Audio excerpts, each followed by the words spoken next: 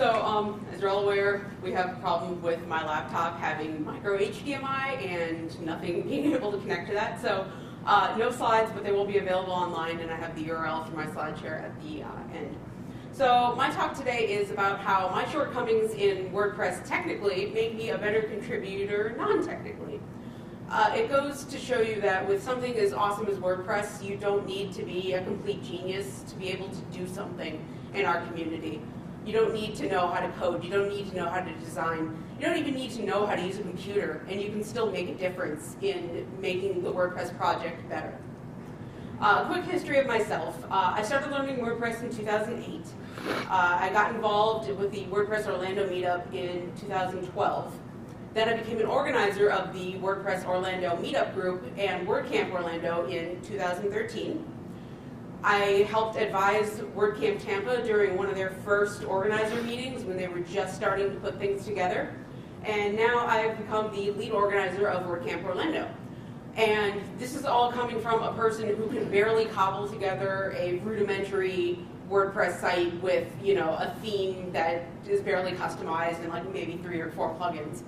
Not to say that I haven't tried learning, but I have another job that doesn't require the technical knowledge, so it's kind of one of those things where I just haven't found the time to really better my skills. But I've also made time to better my skills as a member of the community. And my talk today is about how you can do that too, no matter what your skill set is. Even if you are technical, there's always something you can do to make everyone happier. So why non-technical contributors matter? We bring a ton of unique talents to the mix. And we're not focused all the time on making sure that our client sites are working or that the campsite is up and running technically. We can take care of all the minutia that goes outside of what's on the computer. At the end of the day, most WordPress projects are used by non-technical people. If you develop sites for a living, you know that your clients might be anywhere in the gamut from other technical people all the way down to grandmothers looking for really cool gifts for their grandkids. So we bring a unique perspective into the WordPress community, is that we are sometimes your user that you're targeting. And in other forms, the technical people are usually busy with that technical stuff to take care of other important non-technical matters, like making sure we have the right AV plugs for rooms and finding a venue for your WordCamp. So the question is, how do you contribute so much to WordPress while barely being able to make a viable WordPress site? There are 4 main ways that I've found to contribute. Support those who can, channel your talents creatively, ABC, which is always be connected, and be that guy or that girl. To support those who can, there are a lot of ways you can do this. One of the ways is to help test new plugins.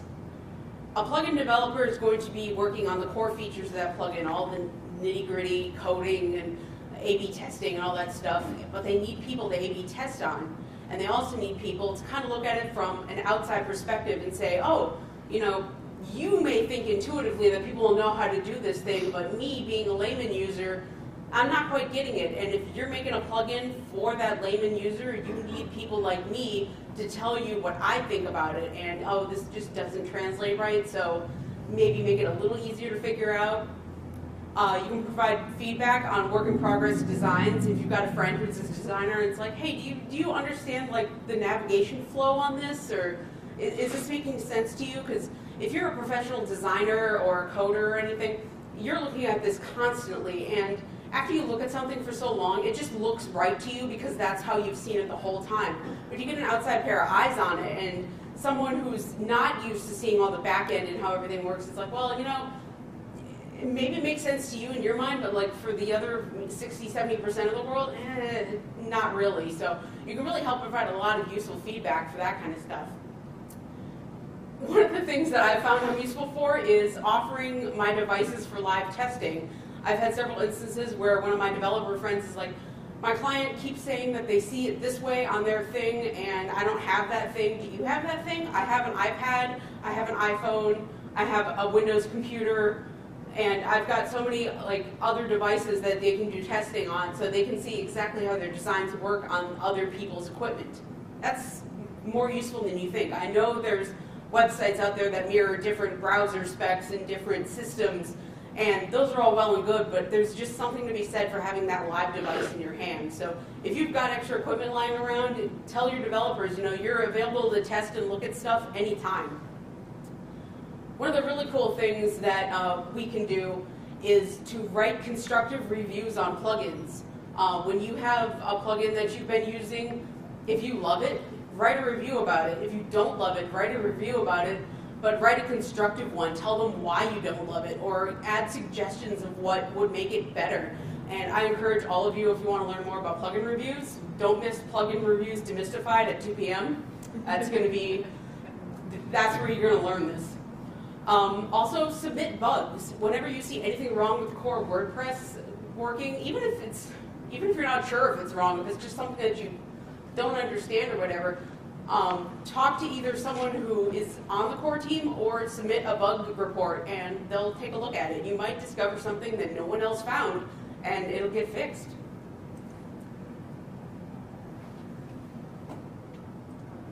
There. Take care of each other.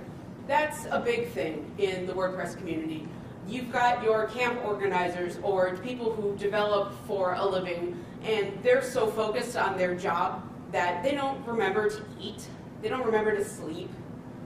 They have stuff that needs to be done, but they're too busy doing this other really important technical stuff to handle it. So, feed your fellow WordPressers. When you have WordCamps in your town, if you have the means, offer lodging to your fellow WordPress buddies. Collaborate on WordCamp travel plans. Getting a hotel is all well and good, but for the last couple of WordCamps, we've gotten Airbnbs and put like 5 or 6 of us up, and it's a lot more fun. It's more community when you're all sharing kind of a house together. Always have time to lend an ear. We have a lot of problems where you're working on a project and you get frustrated, and sometimes you just kind of need to vent to someone, especially someone who's not going to try to solve all your problems as you're talking. Developer to developer, if you're venting about the problems that you're having on making this client's website, they might try to interject with all their ideas. No, you're doing it wrong. Sometimes you don't really want answers from someone else on your own vein. You just want someone to listen and be like, man, that sounds like it's really hard, and I feel so bad for you right now, and I can't offer you any help, but here's a shoulder to cry on, and here's a cookie. Sometimes people just need that. So if you want to learn more about taking care of each other, I suggest that you don't miss Invest in WordPress by Investing in Yourself at 3 p.m. This guy right here. Yeah. So now I'm going to go on to channeling your talents creatively. The WordPress community is built on more than just technical know-how. We need people with all different kinds of talents and loves and creative ideas to come together to make this project an even bigger success. Instead of focusing on your WordPress shortcomings, like I could never think of coding my own plugin ever, identify your strengths. What are you good at? I personally am really good at cooking, and I'm really good at organizing events, and I'm good at making sure that people are happy and taken care of. So I take those things that I'm good at and I put them to use in the community. Practically any interest or talent that you have can be put to use to improve WordPress as a whole. Do you speak more than one language? If you do, you're a polyglot, and we need you. We need you to translate the WordPress core. If you go to make.wordpress.org/polyglots, there's a whole thing about how you can get involved with the translation projects. We also need people who speak multiple languages to subtitle videos on WordPress.tv. That is a really cool place where you can see all these talks that go on at different WordCamps and WordPress meetups live on TV.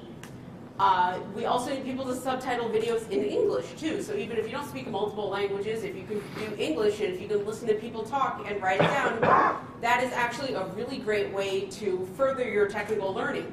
You're watching all these talks, maybe on topics you don't understand, but at least as you're translating or writing them in as subtitles, you kind of pick up a few things along the way. I've done a couple of videos myself, and you learn some interesting things that you never thought you would actually, like it might not be a talk that you go sit in on at a WordCamp, but doing that subtitling project really kind of forces you to listen and forces you to actually get a little better at whatever it is that they're talking about. On the same line of video, if you can edit video, There are tons of videos that could use your help on make.wordpress.org/TV. You can also just go to wordpress.tv. Do you like to travel? Are you good at planning events? Are you good at fundraising? Are you good at networking? Those are all kind of things that the community team are looking for in people to help them. They need people that can help grow the WordPress community, help establish new meetup groups and WordCamps, provide support to those camps and projects. So that again is make.wordpress.org/community. And all the ways to get involved can be found on make.wordpress.org. There's I think 11 or 12 different teams. If you like to troubleshoot and investigate things, if you have a really good attention to detail, WordPress core needs testers. Every time we put out a new version of WordPress, they need people to test that version before it goes out to the general public.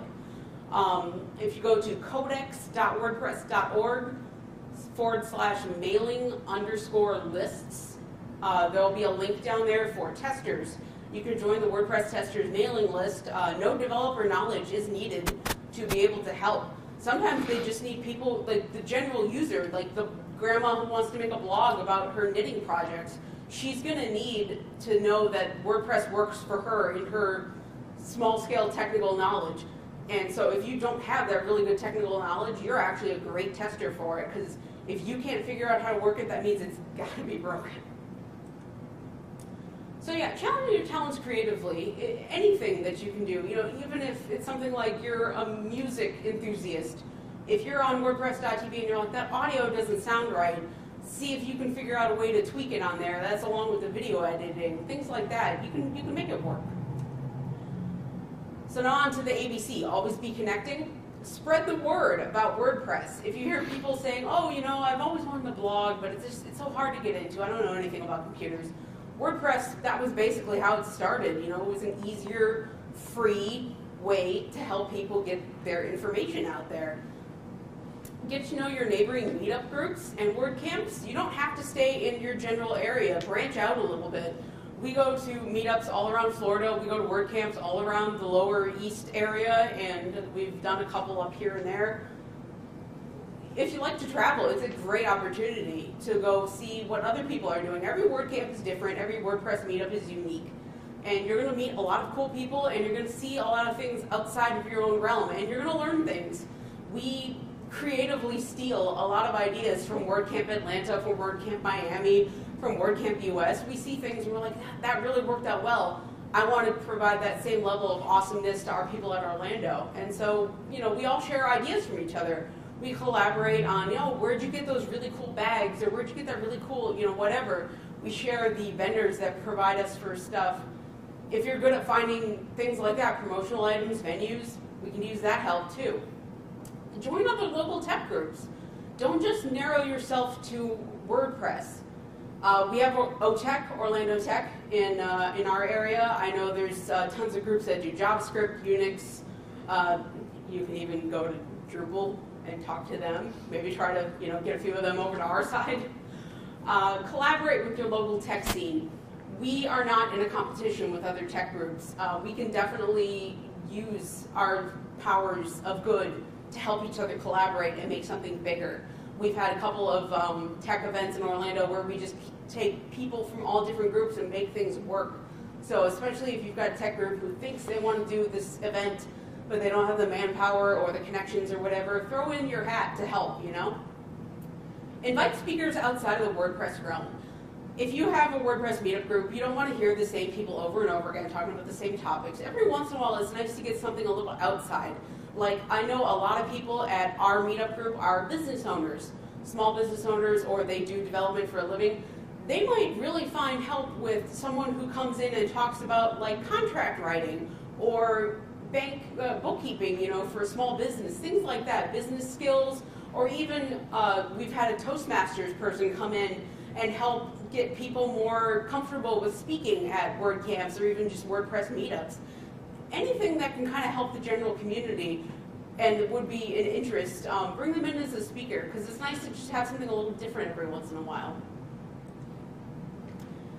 So being that guy or that girl, That's the person that you go to when you need something specific. Like, I will always go to David when I need someone to just figure out what the heck is wrong with this site that I can't get it to do what I want it to do.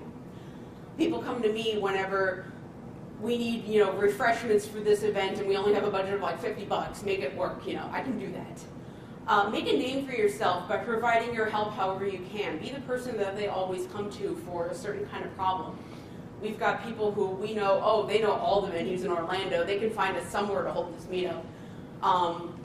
We know so-and-so has a big truck and we need all these bags and boxes of supplies for WordCamp Orlando moved to our venue. They're always going to be there to help offer their vehicle for that. Volunteers at conferences, that's a big thing. You do not need to have any technical skill whatsoever to volunteer at a WordCamp. We need people to man the cameras. We need people to do room introductions. We need people to help at registration. We need people to help set up chairs and tables. We need people to help give away t-shirts. General just help that anyone can do. So my final thoughts. Give generously of your time, but not to the point where it impacts your life negatively. If you are losing sleep constantly because you're always going out and doing and helping, remember that you can't help others unless you make sure that you've helped yourself first.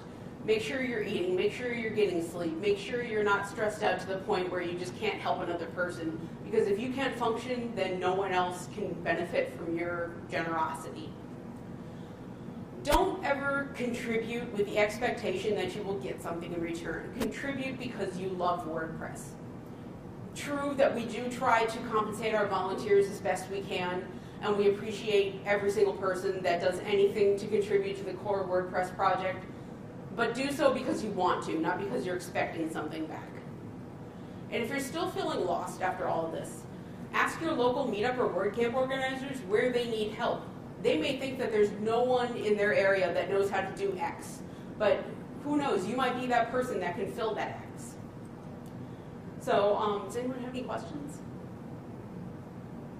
I know this is more kind of a self-help thing, so that's okay. If you do want the slides, I'm sure WordCamp Atlanta will have them up, but it's a goo.gl URL, and it's a lowercase a, capital EF, uppercase I, lowercase s, and an uppercase A. And yes, I tested it, and yes, that is an actual, you need the uppercase and lowercase part. Go Google. So I thank you all for attending, and please go out there and make WordPress better.